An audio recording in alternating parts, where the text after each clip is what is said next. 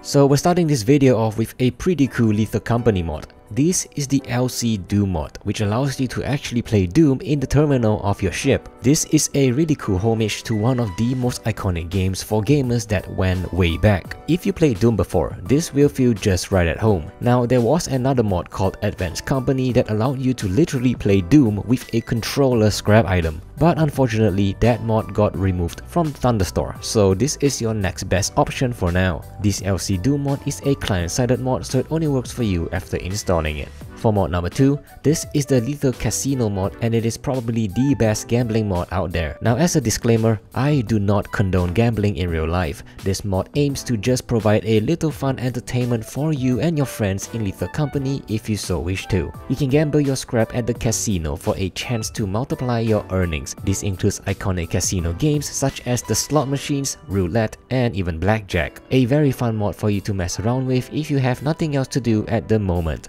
Go ahead and try it out, as everyone needs to install this for it to work. As for mod number 3, this is the Infected Company mod. With this mod installed, either one or more of your crewmates will get infected. You cannot trust anyone, as all you must do now is to collect scraps and survive. The gameplay of this mod goes extremely deep, as it adds new infected gameplay, new items such as the incendiary grenade, and many more. So anyways, the overall idea of the mod are as follows. One of the crew members are randomly chosen to be the infected, and you will not know who it is. And if you are not the infected, your objective is to collect enough scrap to meet the newly added round quota, not to be confused with the existing profit quota. The round quota is the total value of collected scraps the survivors must meet in a single day. The survivors will win if they are able to meet the round quota and survive. And if you are the infected, the objective is to prevent the survivors from meeting the round quota. You're given many tools to do so, such as becoming a monster yourself.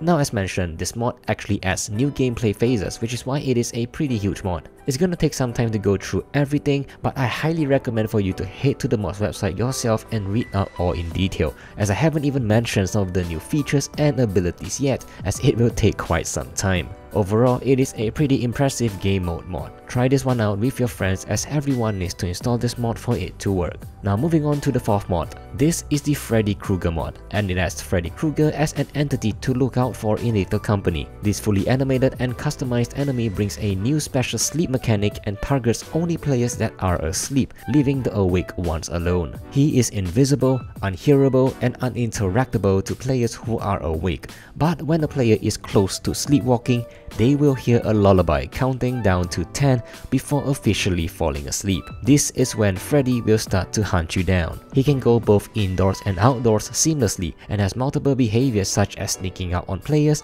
or chasing you with its claws when your sleep level is too high.